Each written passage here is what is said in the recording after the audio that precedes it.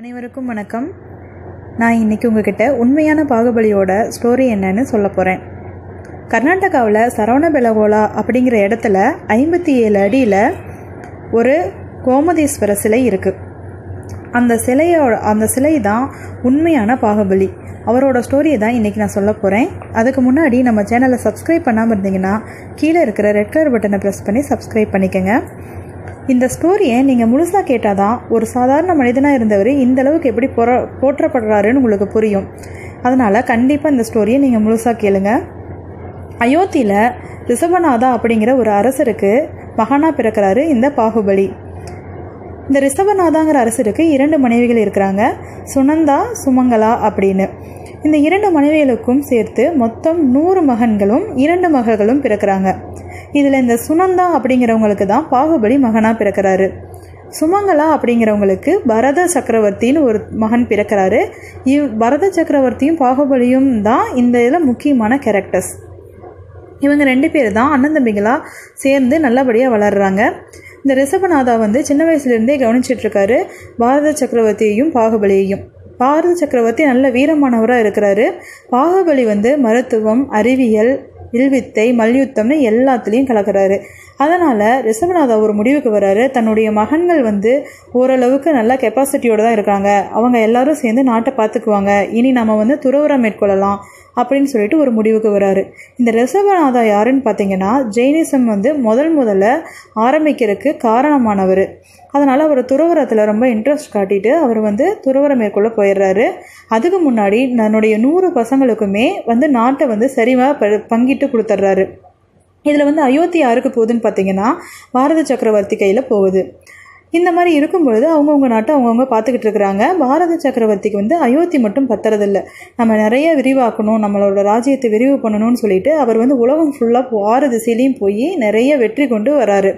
அயோத்திக்கு திரும்பி வரும்போது தான் யோசிக்கிறாரு, எல்லாத்தையும் வெற்றி அடைஞ்சிட்டோம், நம்மளோட 99 சகோதரர்களும் நமக்கு அடிப்பணிலையே அப்படின்னு யோசிக்கிறாரு. அப்படி இருக்கும் பொழுது மற்ற 98 சகோதரர்களும் பாரத சக்கரவர்த்தியோட எண்ணத்தை புரிஞ்சுக்கிட்டு அவருக்கு விட்டு கொடுத்துட்டு துறவரம் மேற்கொள்றதுக்கு போயிடுறாங்க. ஆனால் பாகுபலி மட்டும் பாரத சக்கரவர்த்திக்கு அடிபணியறதில்லை. அதனால் பாரத சக்கரவர்த்தி கோவப்பட்டு அவர் மேலே போர் தொடுக்கலான்னு நினைக்கிறாரு. அந்த சமயத்தில் பாகுபலி மற்றும் பாரத சக்கரவர்த்தி அரசவையில் இருக்கிற அமைச்சர்கள் கலந்து ஆலோசிக்கிறாங்க. இந்த மாதிரி ஒரு போர் நடக்கக்கூடாது அண்ணன் தம்பிக்குள்ள அப்படின்னு சொல்கிறாங்க. அதனால் என்ன முடிவுக்கு வர்றாங்கன்னா 2 பேர்த்துக்கும் சேர்த்து ஒரு 3 போட்டிகள் வைக்கலாம், அதில் யார் வின் பண்ணுறாங்களோ அவங்க ராஜ்யத்தை ஆளட்டும் அப்படின்னு சொல்கிறாங்க. அது என்ன போட்டின்னு பார்த்தீங்கன்னா கண் சண்டை, நீர் சண்டை, மல்யுத்தம். கண் சண்டை அப்படின்னா ஒரு காமெடியான விஷயந்தாங்க. 2 பேரும் கண்ணிமைக்காமல் ஒருத்தர் முறைச்சி பார்த்துக்கிட்டே இருக்கணுமா. அதில் யார் வின் பண்ணுறாங்களோ அவங்க தான் வின்னர். அந்த மாதிரி நீர் சண்டை, மல்யுத்தம்னு இன்னும் 2 போட்டிகளும் இருக்குது. இந்த 3 போட்டிகளிலுமே பாகுபலி தான் வின் பண்ணுறாரு. பாரத சக்கரவர்த்தி தோத்துறாரு. அதனால் ரொம்ப கோவப்பட்டு என்ன பண்ணுறாருன்னா தான் கிட்ட இருக்கிற சக்கர ரத்னாங்கிற ஒரு பெரிய ஆயுதத்தை வச்சு பாகுபலியை தாக்க வராரு. ஆனால் பாகுபலி அதிலிருந்து தப்பிச்சிடுறாரு. அதுக்கப்புறமா யோசிச்சு நம்ம ஒரு அண்ணன் தம்பிங்க ஒரு ராஜ்யத்துக்காக இப்படி சண்டை போடுறதா, இது என்ன வாழ்க்கை அப்படின்னு சொல்லி போகிறாரு. அதனால் என்ன பண்ணுறாரு, தன்னுடைய ராஜ்யத்தை பாரத சக்கரவர்த்திகிட்டே ஒப்படைச்சிட்டு தான் துறவரம் மேற்கொள்கிறாரு. எங்கே போகிறாருன்னு பார்த்தீங்கன்னா கைலாச மலைக்கு போகிறாரு.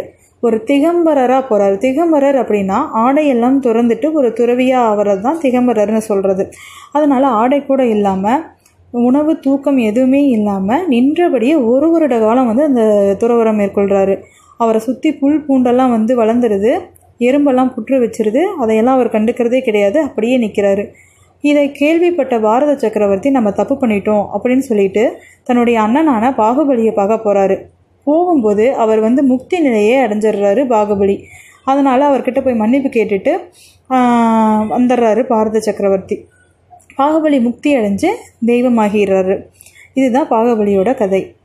இவரை கிபி 981ஆம் ஆண்டு shravanabelagola, கர்நாடகாவில் இருக்கிற shravanabelagola 57 அடியில் ஒரே கல்லாலான சிலையாக வடிச்சிருக்காங்க.